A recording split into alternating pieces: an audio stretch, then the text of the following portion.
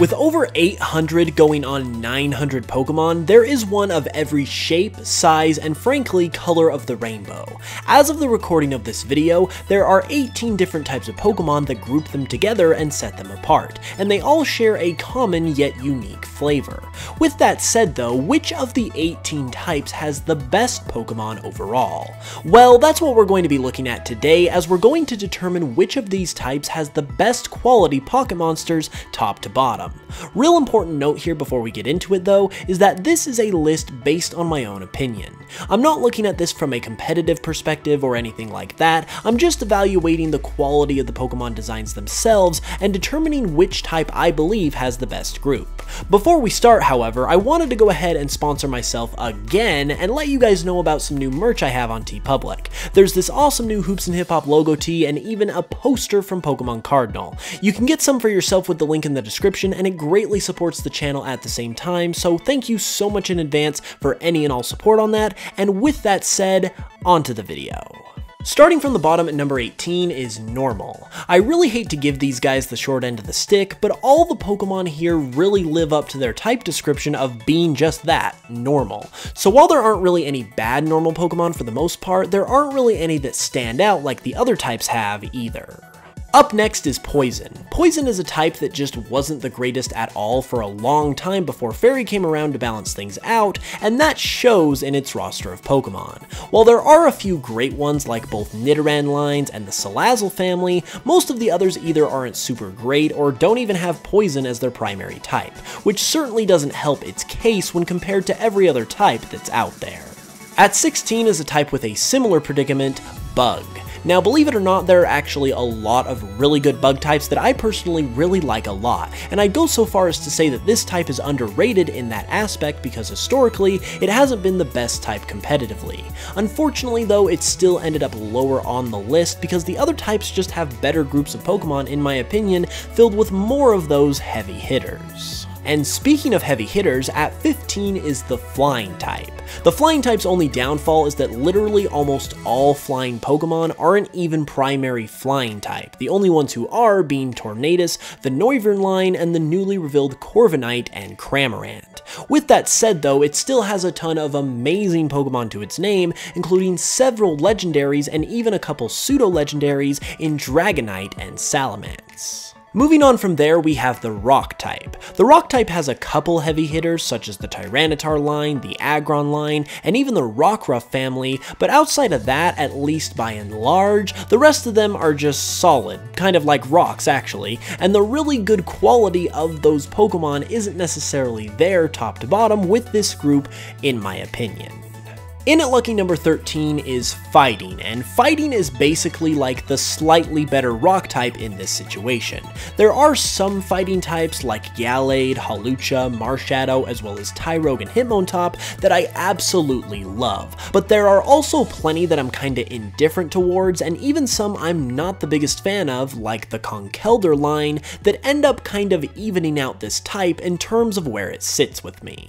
Okay, so next up is the Ground type, and Ground actually has a lot of awesome Pokemon. There's Groudon, there's the Garchomp family, there's the Nidos once again, and you've even got a couple starters like Swampert and Torterra. There honestly isn't really anything bad I can say about this group, there's just others out there that I prefer a little bit more. Speaking of types I prefer a bit more, the first of those would be Fairy.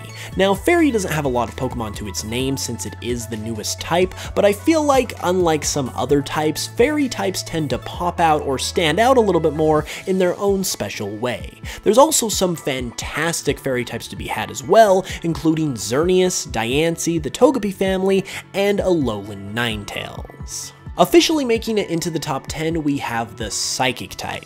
Now, thanks to the Psychic type being unofficially dubbed the Legendary type during the early days of Pokemon, there are a ton of awesome legendaries with this type, which really bolsters its quality. You obviously have Mew and Mewtwo, you have Lugia, Latias and Latios, Jirachi, Deoxys, Victini, and the list goes on. And that's not even mentioning the great standard Pokemon from this type either, like Espeon and Gallade. There are, however, other types in my opinion that are a bit more well-rounded. At number 9 is the most populous of the 18 types, water. Water does end up getting a leg up because A, it does have the most Pokemon to its name and therefore there are bound to be some good ones, and B, it can also claim all the water type starter Pokemon, which is a huge advantage. However, this type is also a mix of quality and just quantity because having so many Pokemon does inevitably give you some duds like Tentacool and Basculin for instance, which is really what held it back from making it any higher on this list. Just ahead of water is actually another starter type, and that would be grass, and funnily enough, it's basically just like a better water type in my opinion. While I do prefer most of the water starters to the grass starters are still great, and with the grass type being a little more densely compacted with its roster, it doesn't have quite as many rotten eggs holding it back, and it's a little more balanced in its quality top to bottom. Of particular note, I really like Shaman, the Chespin family, and Go-Go. At lucky number 7 is a type that's kind of a starter type, and that is none other than Electric. Electric has always been one of my more personal favorite types, and there are so many just absolutely top-notch Pokemon here, including Pikachu, obviously, but also the Mareep family, Raikou, the Luxray line, Rotom, Helioptile, and the Lantern line, just to name a few. This is definitely another one of those nothing bad to say about it, just others I like more type of picks. Next up is the Ice type, and this is where it gets interesting because while only being number 6 here, Ice is probably my favorite type. While there's not a whole lot of Ice types admittedly, they really bring the heat, ironically enough, with the quality, and Pokemon such as the Alolan Sandslash and Ninetales lines, Glaceon, the Amora line, the Weavile line, Lapras, Spheal, Kyurem, there are a ton of amazing Pokemon here. But even though it's my personal favorite, I do feel like there are better groups of Pokemon to be had. Now we're really starting to get serious with the top 5, and kicking it off is the Dark type. From Tyranitar to Houndoom to Absol to Weavile to Zoroark to Greninja to Yveltal and more, there are some amazing Dark type Pokemon out there. But just like any type, it's not without its duds either, and Pokemon like Liepard, Alolan Persian, and Bisharp hold it back just a tad in my opinion, although it is still certainly worthy of that top 5 spot. At number 4 is the final of the starter types, Fire. I think most people would agree that Fire is one of the best types because not only can it claim the starter Pokemon just like the other two types, but Fire is a great type for legendaries as well, boasting fantastic examples such as Ho-Oh, Entei, Victini, and Reshiram. It can even claim the greatest individual Pokemon of all time, Cyndaquil, so it's no wonder why Fire made it this far on the list. For my number 3 pick, I have the Dragon type, and for good reason. It doesn't really require any explanation that the Dragon type is packed with incredible Pokemon, because most of them are legendaries and pseudo-legendaries, and that is definitely to its credit, hence why it is so high on the list. But when evaluating all of the different types, I didn't want to let Dragon just cheat its way to the top because it gets to have all of the legendaries.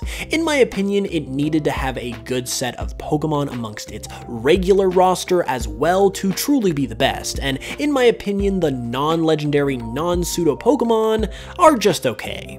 I'm also not the biggest fan of Komodo either, and Hydreigon is kinda just whatever in my opinion, so that kind of held it back from the top spot as well, considering this type relies so hard on its heavy hitters. Presenting itself at the runner-up spot, we have the Steel type, and the Steel type is a really good example of what I mean by having a great roster top to bottom. We of course have our amazing Pokemon like Lucario, Aggron, Empoleon, Scizor, Mawile, etc., but even the average Pokemon of this bunch are really great, and there aren't really any at all that are straight up bad. I did mention Bisharp as being not my favorite with the dark types, and I mean, Klinklang also exists, but other than that, this is a really great set of Pokemon.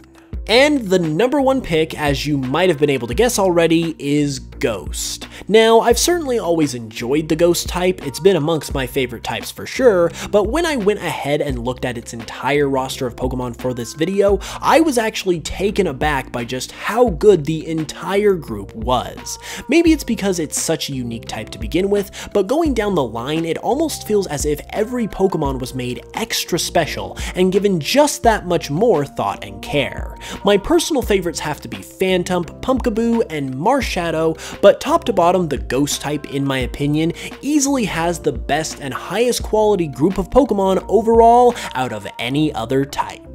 Well, that's my list, but what do you guys think though? Be sure to leave your own rankings in the comments and leave a like if you enjoyed the video. Subscribe if you're new as well, and you can also support the channel on Spotify by listening to my Pokemon remixes, which is very much appreciated. With all that said though, I'll be back on Saturday with another one, so until then, as always, I love you all, and I will smell you guys later.